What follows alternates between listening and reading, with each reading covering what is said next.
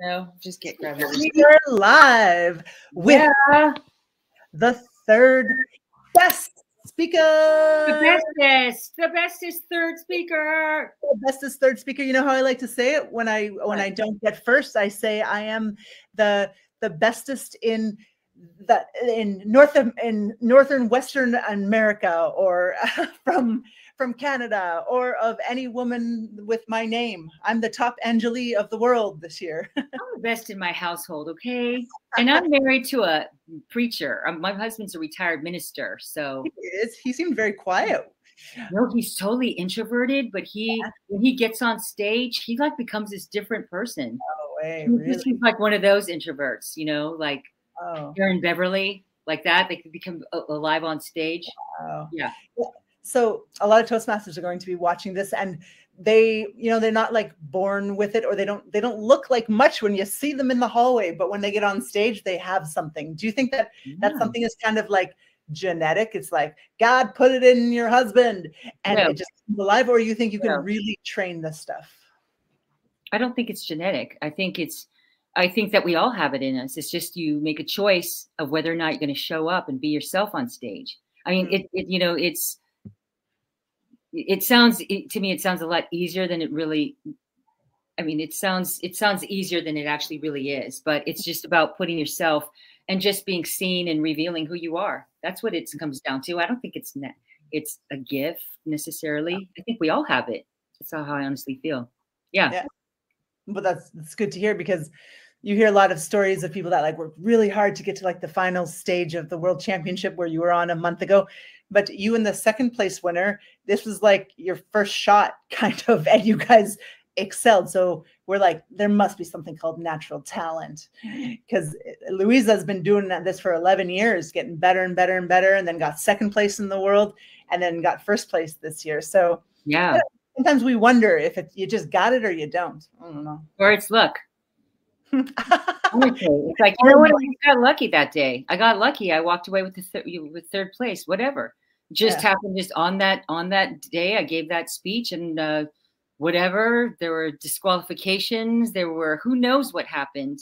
You know, one thing that I learned quickly on is that don't get too attached when things are great, and don't get too attached when things are not so great. And you know, that does come from a lot of experience being a criminal defense attorney. You know how often I lose? 99.999% of the time. No. Yes. And so yeah. So yeah, it's anyway, it honestly, it's like, why'd you win? Luck.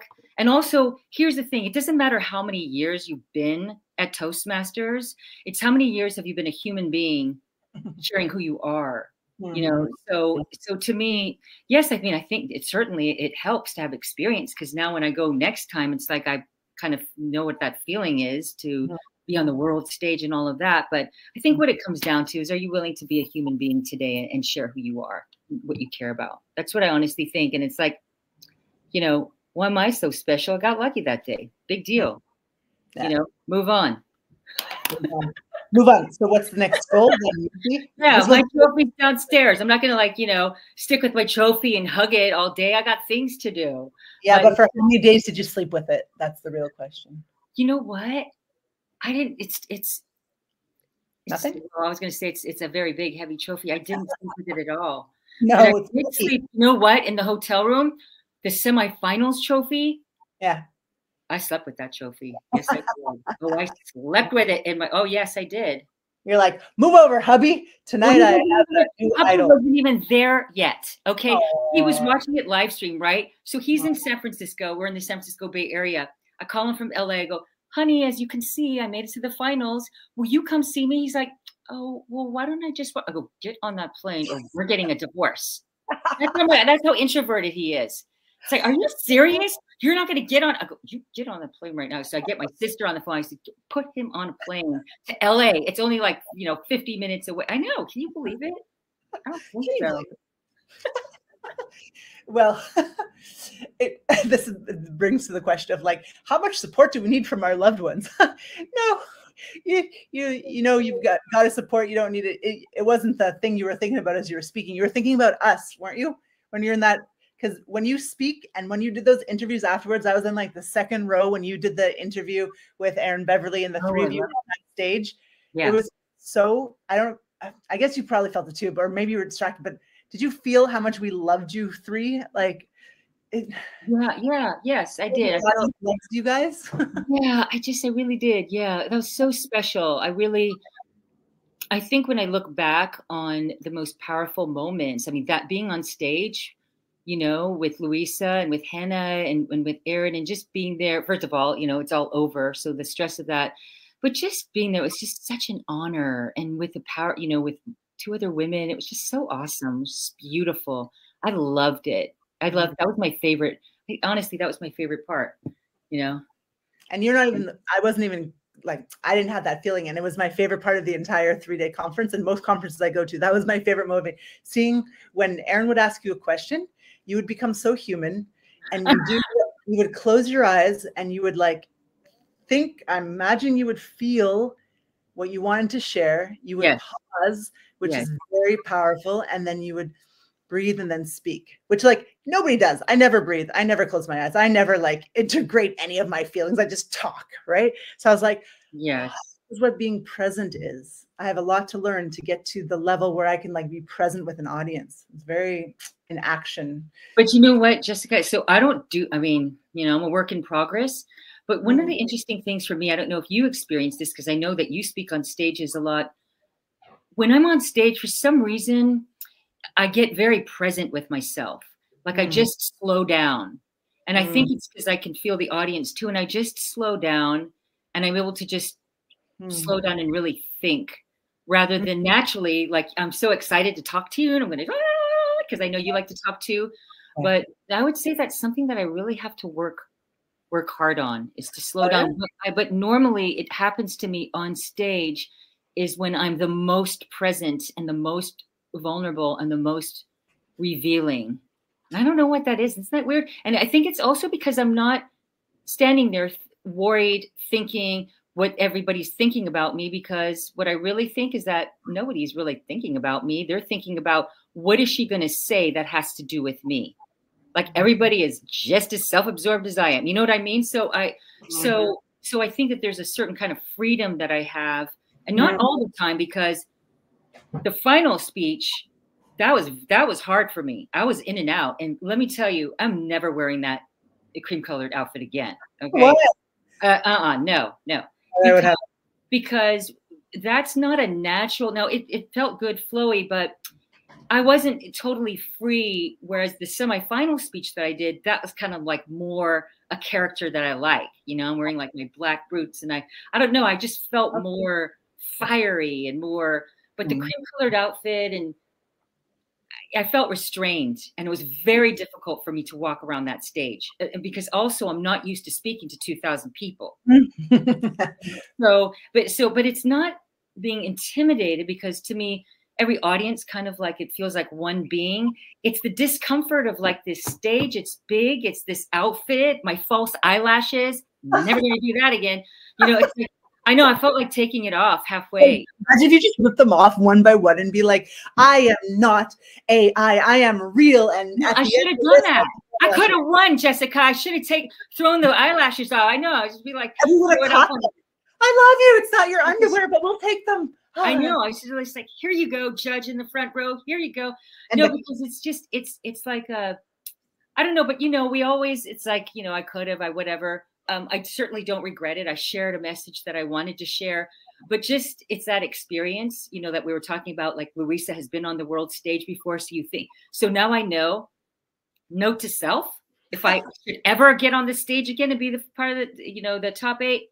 Yeah. Oh, it's okay. It's on. I'm just gonna be. I'm gonna like get some warrior. I'm gonna get some sisterhood, spiritual warrior energy going. Okay. I don't know what's gonna happen, but there's not gonna be a cream colored outfit involved. Because I looked at it later, which I hated watching, and I thought, oh, that's nice me. That's, I don't know. So describe the outfit that you say you would like wear, like sister power energy or whatever, but like hot pink. Is it like ripped jeans? Is it what is that? You know what? I'm still thinking about that. I know that corporate, like, wearing black and red are kind of power colors for me. But I'm also thinking, I don't know, it's got to be something tied in with my ethnicity. I don't know yet. I'll let it come to me, but it's going to be something different. But I wanted to speak about. What were we going to speak about again? We're what you're going to wear next time you're on that stage. That Aletta wore African clothes on the stage as the host of that thing, which I thought was kick-ass. And you just mentioned that you want Samoan clothes. I know. I don't even know what Samoan clothes are. I was over in Vanuatu, which is pretty darn close. But Vanuatu, yes. And you're saying Samoan, which is totally fine. I used to say Samoan. Don't change how you're saying it. Okay. The reason why I say Samoan is because first of all, I'm not a native speaker, and I'm trying to learn my language. And so my tutor, it's Sa is sacred, Moa is chicken, so it's Samoa. So I realized, and it's totally fine. Please don't change. Please don't. You don't need to say it's Samoa, but I made a conscious effort that I'm just going to say it the way I'm supposed to say it, because learning the language is important to me. But anyway, so yeah, I probably will wear something Samoan. I'm not sure yet. I'm not sure, but the women are fierce, and just women overall, all of us women, and just culturally. So we'll see. But all I know is that I want to have fun next time. Without the false eyelashes, without the, I think that I'm going to let more of my natural personality come out. I feel like in watching the Replaced by Sophia, like, oh, nice keynote.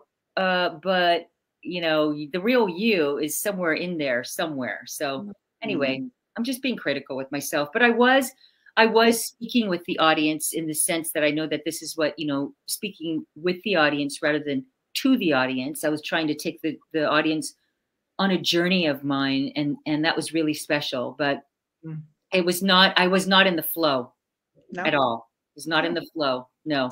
Could have fooled us, honey bunny. Oh, well, hey, that's the actress for me. That's the actress. But me giving myself feedback, I was in the flow with my semifinal speech, because I was in the flow. I was just having some fun. But in the Sophia speech, I think because, first of all, I'd only practiced it once. No. Yeah, with Golden Gate Toastmasters. I just went to see them last Wednesday. Yeah, I practiced it once. I got really great feedback. I practiced it once, July 31st. And because I take care of my mom who has dementia, it just really, most of my energy went into the semifinal speech, and I thought, okay, whatever, I'm probably not going to make it to the final 8 anyway, but just in case, I better, practice this one. But now I know for next time, okay, I need to be practicing it a lot more than once. I mean, I practiced it, of course, on my own, but you really, like, to really honor the audience, my opinion is that you need to practice it more and get more feedback from people. And because the feedback that I got, there's a line in the speech, it's like, she sounds so, she sounds so fake, doesn't she? Yeah, that was great. Like, that was, when I got feedback later, it's like people were saying, like, you owned it. And I thought, yeah, because that's like a lot of who I am. And so when I heard that, I thought, yeah, next time I get on the final stage, it's going to be a lot of, she sounds so fake. Yeah. Well, you had attitude. And I went away being like, God, whoa, because very few people decide to pull out their fiery side on a final stage. You thought I had attitude doing Replaced by Sophia? Yeah, because almost everyone does it like bland, like, I was so upset. Attitude. I was so fucking pissed, right? Like, you actually showed your anger and your eyes were huge, and you were like, we could see it in your eyes that you were like super angry. And most people act that, they don't relive it. And so when you did it, I went, ooh, she's risking it. Because if you show too much emotion as a woman, unfortunately, the judges of the world, men often, they put you down more because you're not controlling your emotions on the scene. I'm not going to control it, okay, future judges. I am not going to control it, because I would rather walk off that stage feeling so like, wow, I did it. And I don't win the trophy or not. Because, when I walked off the stage after doing the Replaced by Sophia, I came back, I looked at my best friend, my husband, I said, yeah, it's just not my year. I felt it. Okay, so yeah, sometimes we're wrong. Like, I know Louisa, I think Louisa, in watching the interview, she didn't think she was going to win. So sometimes we're off. But it's just, I want to walk off the stage knowing that I gave the audience the best of me. And I know I gave the audience the best of what I could do at the time, but I didn't give the audience like the actual, like, just bear it all. I was not self-conscious at all. I didn't. So there's You always did a it next in the time. semifinal. What did you say? But you did that in the semifinal. So I did. Yeah, I did. It was so fun. wow. And Yeah, it was so fun. Yeah. And I remember, Roger Caesar. Yeah. Okay, so he was third place in 2021. Yeah. And he was like somewhere in the, I just remember his eyes, even though you couldn't see anybody in the audience, but I remember seeing him like to my right. And I saw like his eyes, and that gave me even more confidence. Like, yeah, Roger, you know, so it was pretty cool. It was a cool experience. And I really want to have that experience on the final stage. Win or not, I don't care. Trophy or no trophy, I want to have that experience of being so aligned with the audience and so aligned with myself. Like, to me, that is it. That is it. So, but as my acting teacher says, don't chase after that. You know, you got it. Just like, sometimes you're going to be on and sometimes you're not. And, you know, you just do the best that you can. So, but I would like to experience that. Yes. Wait, this is only 20 minutes. I didn't even, I feel like I'm just getting started with you. You're so easy to talk to. Well, because I'm fascinated, because we're going to do a couple more minutes. We're going to do a little bit longer than 20. Are you okay with that? Yeah, of course. Yeah. Great. It's raining. It's Friday night or Saturday night in Barcelona. So I'm like, maybe she'll talk to me a couple more minutes. Of course. So I'm going to Bali. It's the Global Speakers Federation, like 300 of the, not the world's best, because Tony Robbins ain't showing up, or Oprah, or you. But like, there's some people there that speak. And I had this choice of like, do I go on stage and like be me? And I studied clown, so I can really, yes, I can be pretty dorky and pretty darn funny, right? But in the clown humorish way, you know. And you either love it or hate it, and that's what I love. I even like when they don't like it. I make them uncomfortable, and then I make them laugh. So even that would be good for me. Or do I adjust myself to 55-year-old white people, middle class people, and appease? No, don't adjust yourself at all. Be you. No. Well, wait, what's the purpose of the conference, or what is the purpose? Okay, like the deeper purpose is like, I'm putting my foot into that industry where they all have 15, 20 years in. And I guess I would like them to see me as a colleague and someone recommendable and like me, I suppose. Or not like me and go, that girl's crazy. And then people go, oh, we want crazy. And then they hire me instead of them. I think yes. And I've seen your stuff. I think wouldn't you rather attract the people that get you? And that you had that one, it was on YouTube or something, where you were going through the streets and you're like combing your hair, your ratty hair and stuff. And then you like pick something up off the floor and you're like walking around. It's like, you're damn hilarious, you know? And wouldn't you like, I would rather like find my tribe or have people that are drawn to me. And if people don't like it, you know, then sorry, change the channel. Bye-bye. But but I do understand what you're saying, because when you're also trying to get into that community, sometimes, because I have that issue too, sometimes you do have to tone it down just to get in. And then you gotta, you know, so there's it can be tricky. Yeah. It's like, okay, you're gonna see a quarter of me, but then guess what's gonna happen when I get in? Oh, you're gonna it's Well, I was talking to Louisa on Thursday. She was coaching me for this speech that I'm doing. And she's so lovely. She's doing coaching, mentoring of people for donations to her dog spading. You know, I'm going to be after you, Louisa. Hell yeah, I'm coming after Louisa. Yes, I've already messaged her. So what happened? Well, I'm sure she won't mind sharing it, but we were talking about like meeting the people where they are. So when you know your audience and you know the Toastmasters audience, well, okay, if it's 2,000 people from around the world, but we're all a tribe. So we all are into self-development. We're into getting feedback. We're very real. We don't get too offended about religious or political stuff, because we're like, you know what, you be you, and we'll help you grow. So the question is like, how much do you appease the old male, if we can be straight up about this, right? Because he has his preferences and he runs the world still. And so anything that's not old white male waspish, they don't relate to. And so women have been doing this forever. And as a voice, we'll call it voice actress. I'm not sure the voice It doesn't matter what you can say voice actress. Yeah, that's fine. Right. Yes. Yeah. I don't know if the voice acts, but okay, if it has its own life. But so when we do this, the client is the winner. Like the client is the boss, is the winner. We have to like do what they want. So it's like if the audience is all white males, which it was quite primarily a lot of white 56-year-old people in that Toastmasters crowd. Like it was very American, right? Like I could count the Africans. There's about 20 of them. I could count the Indians. We were 80. You know, one guy was of color, Isidro. You know, it's a lot of white people in that. And so it's like when you speak, if you want them to know that you care about them, which we could feel that in yours, which is what the topic is that we'll get to in 30 seconds. Like you do have to talk in a way that they will listen. And so that is an interesting thing. If they don't hear you because they're so shocked, or they don't hear you because I'm going to say something weird, but like if you're too black and they don't like resonate with that and they don't like that, they won't hear your message anyway. It's like, how do you be you and reach them? It's a big question. I'm not asking really for your. Yeah, no, it's tricky. It's really tricky. Yeah. Yeah, no, I agree. It's tricky. As women particularly, and I was so excited. There's like one white dude on the stage at the 8 finals. I was like, that picture was so friggin' beautiful to me, because before the big speeches, they did all the winners in the last 70 years, like white dude, white dude, white dude, white dude, white dude, white dude, white dude, white dude, and then one woman comes on and we go crazy. White dude, white dude, white dude, black dude, we go crazy. Oh yeah, that's right. I remember that. Right? Yeah, right before the finals. Yeah, that was amazing. I think that helped the women, because any of the women judges would be like, oh, this has got to change. Like, it's a subconscious thing. I bet some woman put those pictures up there just to. And I think Luisa is probably like number 9, or I don't know how many. Only? I think Verity was number 7. Oh gosh. And then one. Yeah, I don't know. I mean, it's just only a handful. Yeah. Yeah.